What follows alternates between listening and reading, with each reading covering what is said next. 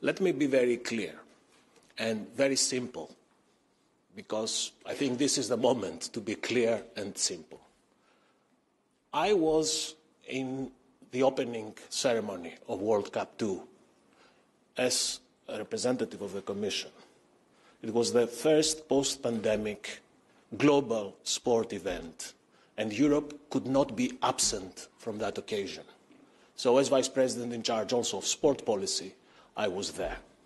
In full transparency, I had discussions with our heads of national European football federations. I defended our European sport model, and that's very clear. Point number two. On all my public statements,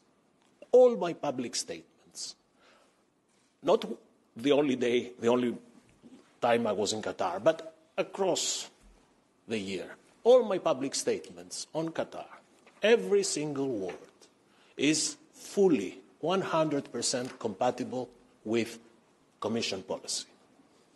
This is the European Commission. We are not improvising. We are not inventing positions.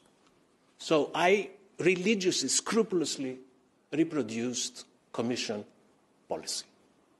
And on the infamous or famous issue of labour reform, I reproduced not only Commission policy, but ILO policy, which has an office of 40 people, 30 people in Doha, who were the first people I saw upon landing there. And point number three. For me, after 32 years of public service, there is only light. I will tweet and I will keep tweeting as a sign of transparency. And let me tell you something. Thank God I tweeted. You can imagine what type of criticism I would have gotten if I hadn't tweeted everything I said, everything I did in the light of the day. So that's it. I try to be as simple and as clear as possible. Thank you, Vice President. Indeed,